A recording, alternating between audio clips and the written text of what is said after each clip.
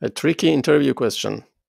Does TCP dump only dump TCP traffic or not? The answer, of course not. TCP dump can capture any sort of packets in the network, TCP, UDP, ICMP, Ethernet, or whatever. Okay, so you can capture the network traffic using TCP dump, and save it as a file and transfer the file to your computer and open it using Wireshark and do further analysis if needed.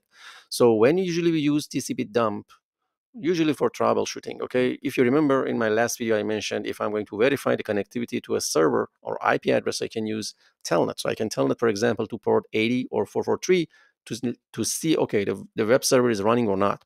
But there are cases that you see, okay, you send a request to a web server and is not sending back the response you expected, and you need to do some further digging. You check the logs, you don't find anything on the web server, and then the best way is to start capturing the network traffic on the server, and as I said, do further analysis. For example, here, if I run the TCP dump to capture all the traffics on a server, on an EC2 instance that I have, all the packets reach to port 80. And if I run this and let's say send a web server query, so I can see the packets here, the packets that coming to my machine on port 80, and the response from my web server to the client that sent the request.